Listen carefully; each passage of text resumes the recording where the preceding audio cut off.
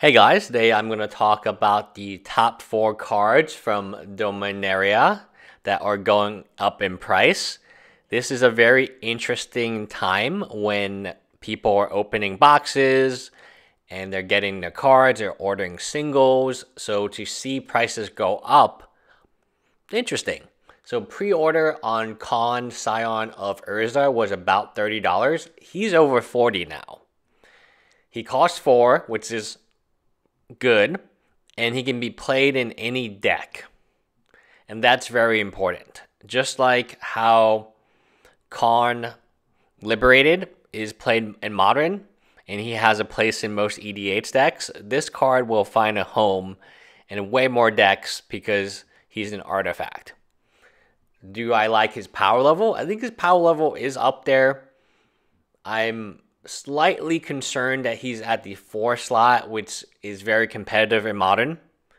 But in Standard, he should be played in many decks. If he turns out to be a powerhouse, he will be played in every deck. So when is a good time to buy? I think the good time to buy has already passed. You might want to wait until enough of him is open and then he declines a little bit. The buy list is at $31, which is very high.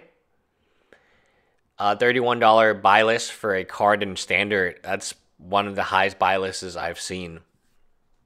So the margin or the spread is for a hyped card, it's not as much.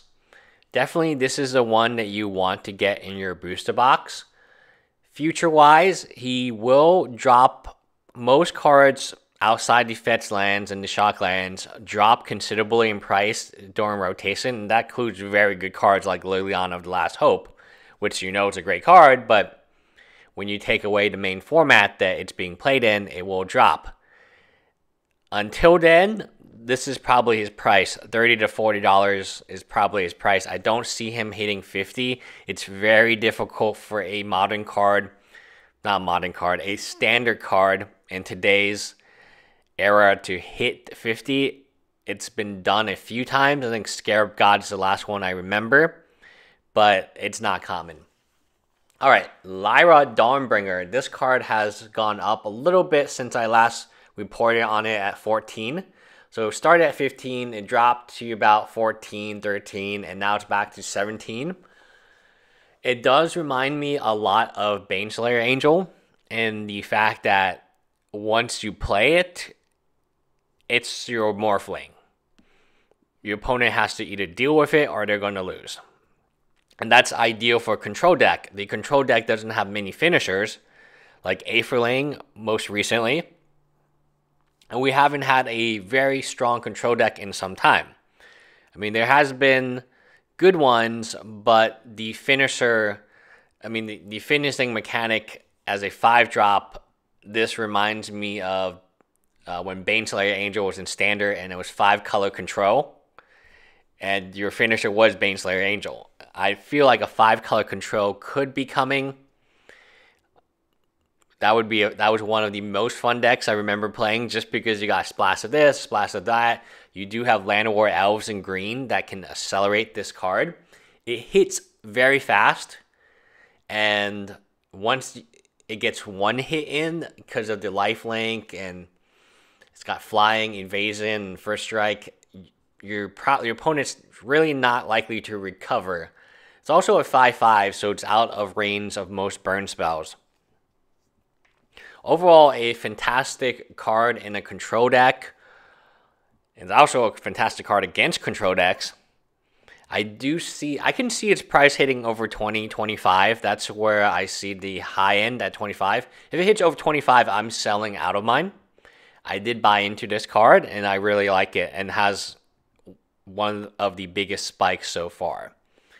Next, Teffy. So Teffy started at 15, dropped off a tiny bit, and he's now at 18, approaching 20.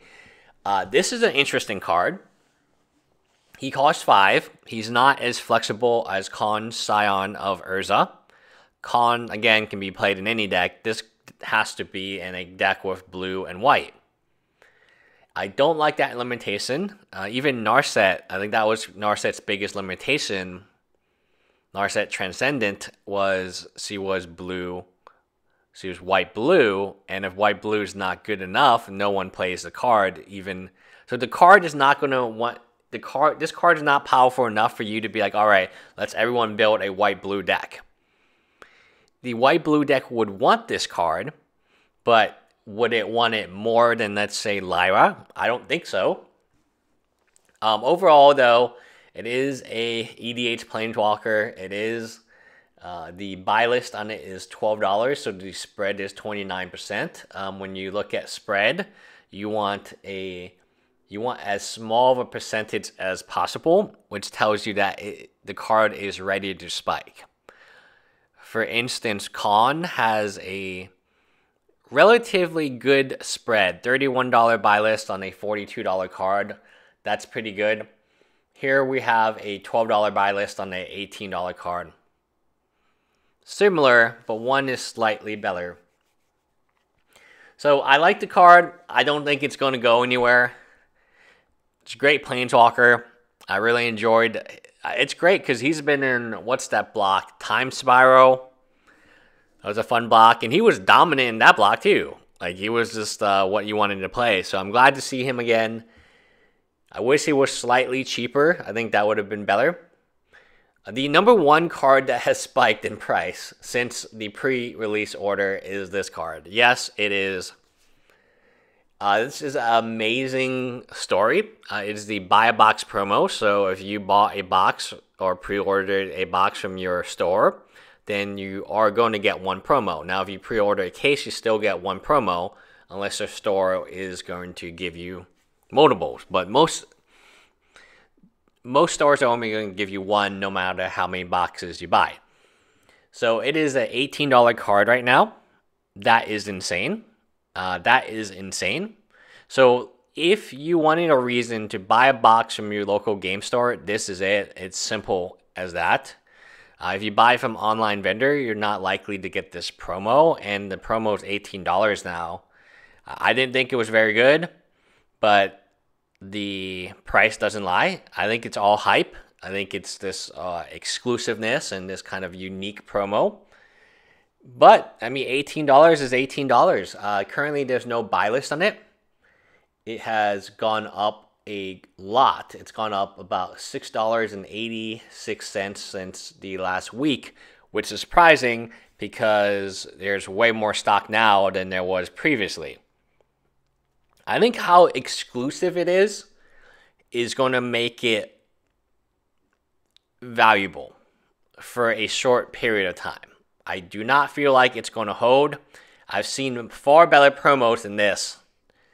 But again, it's exclusive buy box, so I don't know what's going to happen to it. And if anyone tells you they do, there's no data on it, right? There's nothing I can look at and say, okay, it's a buy box promo. I guess the only other thing I can really say about the card, if it finds a home in EDH and it's so limited, then yeah, it should hold its $10, $18 value.